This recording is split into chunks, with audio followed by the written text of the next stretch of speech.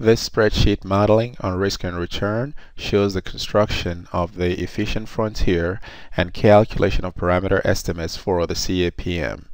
I'm Pat Obi, Professor of Finance at Purdue University, Calumet. In the 55-month period ending in July of 2013, I obtained monthly price data for the value-weighted S&P 500 stock index, the food company Kellogg's, stock symbol is K, and the home improvement firm Home Depot, stock symbol HD. The first thing to do here is to calculate the corresponding monthly returns using the logarithmic form as I show all over in this column. So to do so, you use the function equal ln. Alright, and let's do it right here actually. Alright, ln open parenthesis, and you click on the current return or the current price divided by the preceding price, close parenthesis, and that's it right here. So that's how we got this, and then you can copy it across and copy it down. So now continuing, we proceed to obtain the parameter estimates. We do need to know though what the sample size is. So to get this 54, I use the count command. And you can use uppercase or lowercase, it doesn't really matter. And then you can choose any of these columns. Alright, starting from the first observation and work your way to the last one. Alright, and that's how you get the 54 right here. Next up, we calculate the sample means, because the sample means are our measures of return. So use the average command to calculate the simple arithmetic average. You go to the top of the column, click, hold down, and drag it all the way down, highlighting all the observations in the column, close parenthesis, and then you can copy across to find the rest of them. You can leave it as in decimal form, or you can format percentage. It doesn't matter. Next up, sample variance. For that, you use the VAR function. Caution, do not use VARP. That's going to give you the population variance, which divides by the overall sample size. Now, because in financial analysis we typically work with samples, most of our calculations are going to be parameter estimates based on samples. So sample variance is VAR, open parenthesis, and let's go to the top of the input data set again. And again, you can quickly highlight by holding down the shift key, and then you hold the end key on the keyboard. You hit it, and then you hit arrow down key. That's how you quickly grab all the elements within the column. Then you hit enter. You copy across. Alright, now variance is a squared variable. Therefore, leave the results as is. Do not try to format using the percent or $sign or whatever. Just leave as is. Standard deviation, you have a choice between either using the square root function sqrt and then clicking on the variance, close parenthesis, and copy across, or you can use the stdev function. Again, don't use stdevp, because if you put p, you are calculating the population standard deviation, which divides by n, the total observations. So don't include that. Open parenthesis, and let's go to the top of the file if you choose to use the stdev function. Alright, highlight all the elements within the column, close parenthesis, and that's it. It's going to fetch you the same result. Then you can copy across, and you're still good either or. Now, standard deviation removes the squaring by imposing the radical sign on the variance, because square roots is the opposite of squaring, and therefore you have a choice to either leave your result in decimal form or to impose a unit of measure. And since the input data are rates of returns, you can choose to use percent formatting if you want to. So you can either leave it this way or you can leave it this way. Coefficient of variation measures risk per unit of return. So for that, you hit equal. Our measure of risk is standard deviation divided by our measure of return is the mean. And that's it right there. And then you copy it across. So this means here, no pun intended, that for every unit of return, we have 3.4 units of risk. So as you can see, the larger the coefficient of variation or standard deviation or variance, the more risky the investment, because it tells us that the returns are very volatile.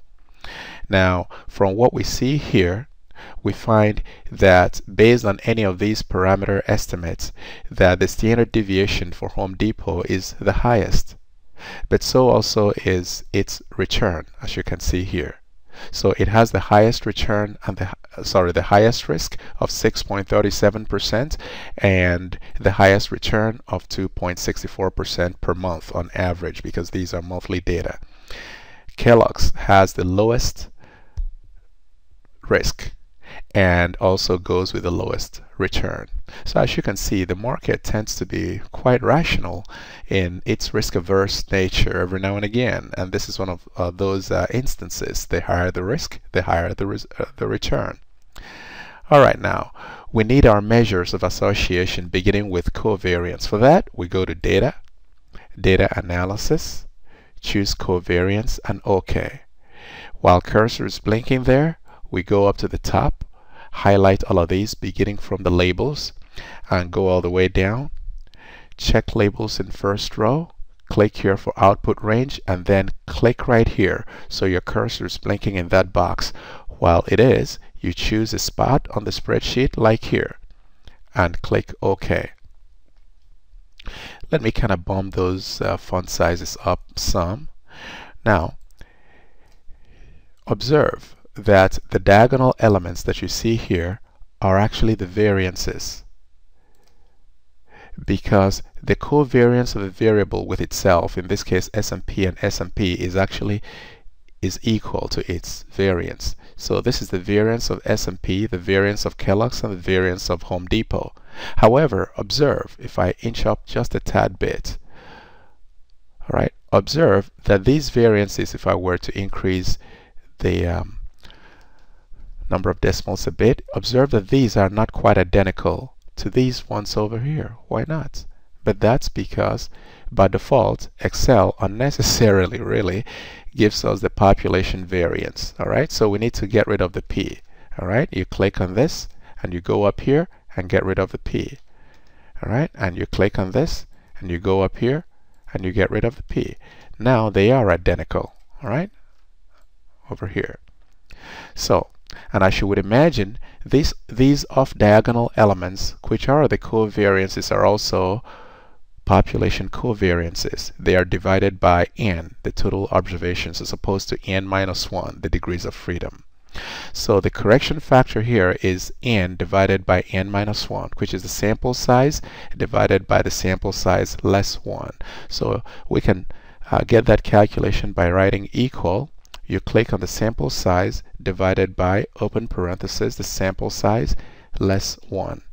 And I know in this case it's easy. We could have just easily typed 54 divided by 53. Alright? But we just want to build a global spreadsheet. That way, for any reason, the number of observations in our input data change, then this will automatically change, and everything below it will also automatically change. So with that, let's recalculate the covariances. We hit equal, we click on this guy right here, multiplied by the correction factor. We do the same down below it, click on this, multiplied by the correction factor. And finally, right next to it, click on this, multiplied by the undo. Alright, we stay here, hit equal, click on this, multiplied by the correction factor. And that's it. Now these values are identical with these here. So you can just copy these, and then put them back in here. However, don't just paste ordinarily, because if you do so, it's going to carry. If I hit escape, if I click on this, you see these are calculated cells. So the computer is going to move those calculations and then give you some odd, funny numbers. So again, let's copy those and then place them right here. Paste, choose paste as values. That way it doesn't go with the calculated function. So again, copy that and put it right here, pasting as value. Now you can fill up your covariance because by default Excel gives you what's called a half matrix. So you can fill it up. Over there you hit equal. This point here is K and S&P, which is the same thing as this here, S&P and K. Right next to it, hit equal, is HD and S&P, which is the same thing as S&P and HD. And finally, that there is K and HD. All right, now we have a full matrix looking good, just like I have it here. Now then, next up would be correlation coefficient. Data analysis, check correlation, OK. While cursor is blinking in there, go up to the top of the file, highlight all the input data observations, check in labels in first row, output, then click here. While cursor is blinking there, go down, find a spot such as this, click, and you see the cell address register, and OK. And that's it. Now the correlation coefficient is already adjusted, and so you need not correct for degrees of freedom. It'll look better though if you fill up the half matrix, so you can have a full 3x3 matrix. Covariance and correlation coefficients are measures of association. They give us a sense as to the degree of diversification of a portfolio. The higher the covariance, the less would be the diversification potential, because if two securities have a high covariance, that means they move together, they move in common a lot. And so what are you going to get out of it as far as diversifying away on systematic risk is concerned? So you really, for purposes of diversification, are seeking a portfolio where the securities have very low covariances. That way, if one is doing badly, the other ones may still have a smile on their face, so to speak. Correlation coefficient is an even more succinct measure of diversification because it's a bounded parameter estimate. It ranges from -1 to +1. If you have a portfolio where the securities have a correlation coefficient of +1, then there's not going to be any diversification benefits at all, because the two securities will tend to move in tandem. However, if we have a portfolio where securities have a correlation coefficient of -1, there is actually the possibility that you can find a set of weights, meaning the proportional investment, such that you can completely eliminate the risk of that portfolio. So that tells us, therefore, that as correlation coefficient tends toward -1, the diversification benefits increase quite significantly. Alright, this concludes this portion of the presentation. In part 2, we shall show the construction of the efficient frontier, beginning with the calculation of the standard deviation of the portfolio and the mean of the portfolio.